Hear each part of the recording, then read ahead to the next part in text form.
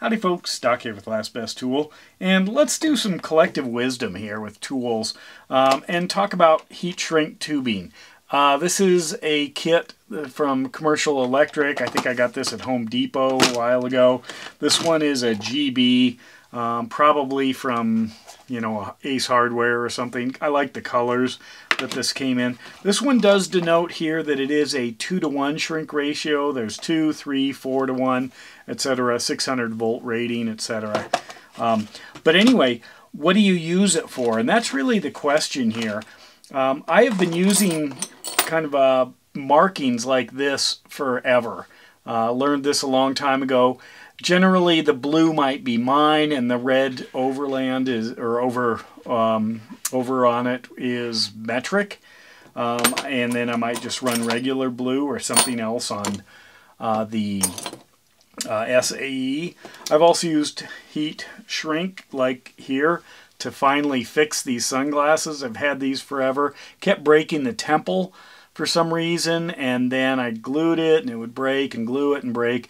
Well, as you can see, this is pretty worn, but this has held quite well, this heat shrink over the broken part, so I use it there. I've tried to figure out ways to mark tools. So one question maybe where we'll start is, how do you get the heat shrink, say if you've got a 2-to-1 over a larger area?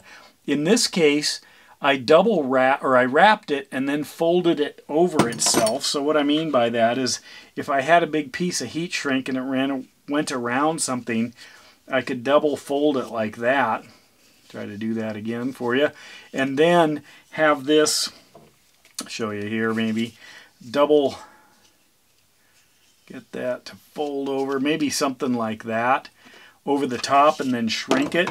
What I've discovered is these Mary pliers, these disconnect pliers, actually work quite well because I can hold it down precisely and with one hand and then hit it with my heat gun. So as I'm,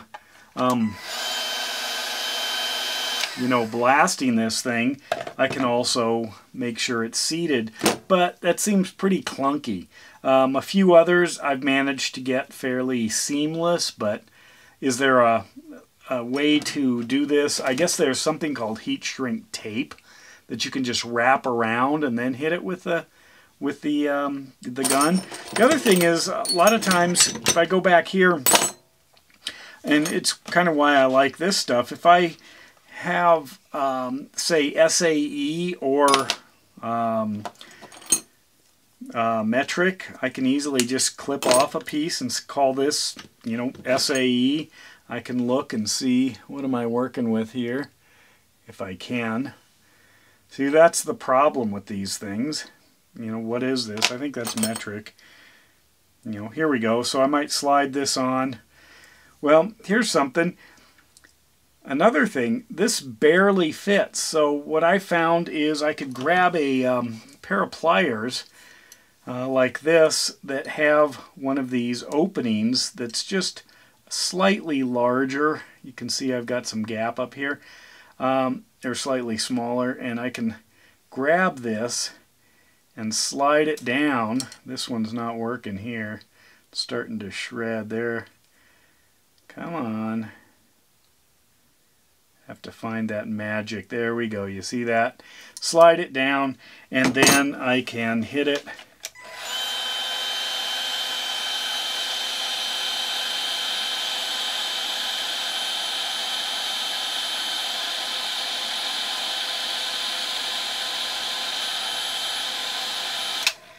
There we go.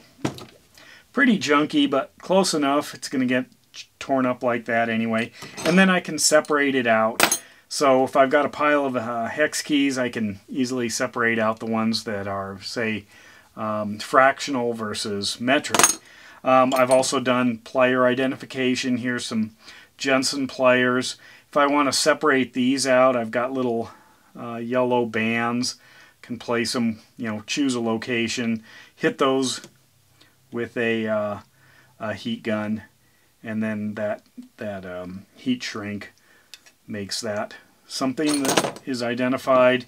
I did it with wrenches. This tells me right away it's a fractional wrench.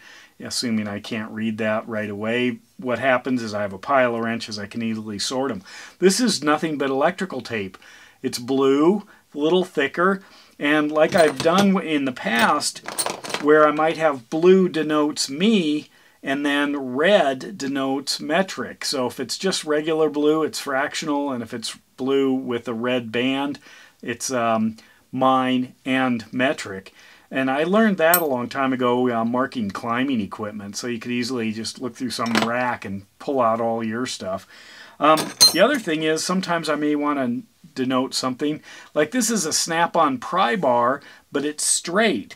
So I may want to grab a piece of heat shrink and slide that over so this separates out from the rest of my snap-on pry bars because there's no bend in it. That might be something I want to do. Anyway, I'm curious, a couple of questions plus whatever you want to add. First of all, what do you use heat shrink for besides traditional heat shrink uses? And the second thing is, if you've got some, tough stuff you want to heat shrink, how do you deal with it?